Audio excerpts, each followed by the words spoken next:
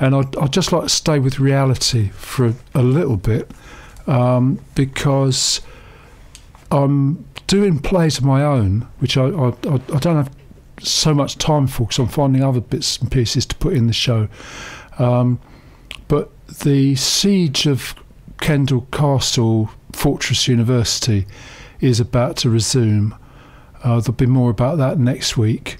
Donald Clark has got a new book out, another one about AI and design for user experience, that sort of thing.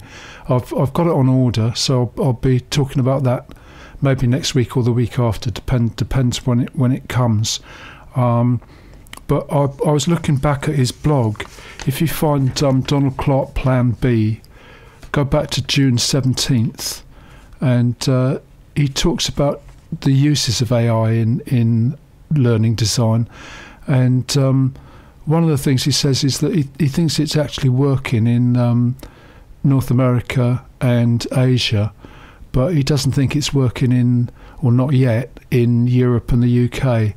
And I just wonder if that's the case, or if Europe and the UK are still much the same, or whether they're diverging a bit at this time. So if anybody's got any ideas about that, it would be good to hear about that.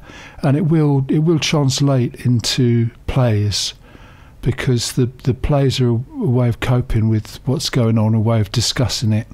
So there's the Fortress University, as described by Peter Horrocks when he was Vice Chancellor of the Open University, and the Kendal Castle is a current location for a future ruins of that situation, and also a CD walk, a walk in central Exeter, looking at where the retail used to be for music, and making some comparisons with what might happen with learning.